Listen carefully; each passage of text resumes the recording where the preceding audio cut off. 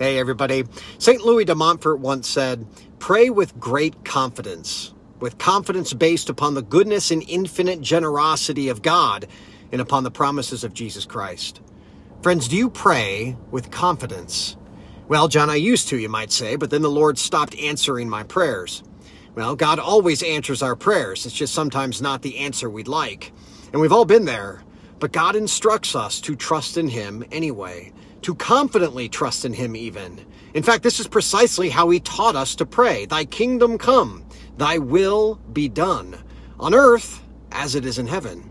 God asks for our confidence to be placed in Him right there, friends, that we can confidently say, I have a Father who loves me, who cares for me, who is merciful to me, no matter if our individual prayers are answered to our liking or not.